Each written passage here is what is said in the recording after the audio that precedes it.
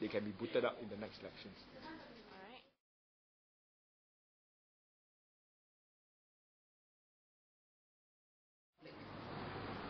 How many? Petronas account, how they spend the money and how much we are earning. I thought they already have this annual report. Okay, so do you think the annual report is sufficient to tell the public exactly how much? I thought the annual report is actually the accounts for a listing company to disclose to everybody. Absolutely. I think it's important because Petronas controls the wealth of the nation, a huge amount of wealth of the nation.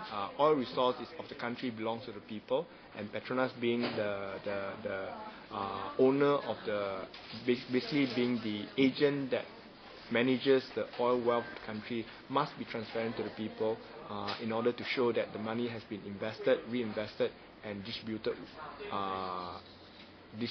fairly among the people.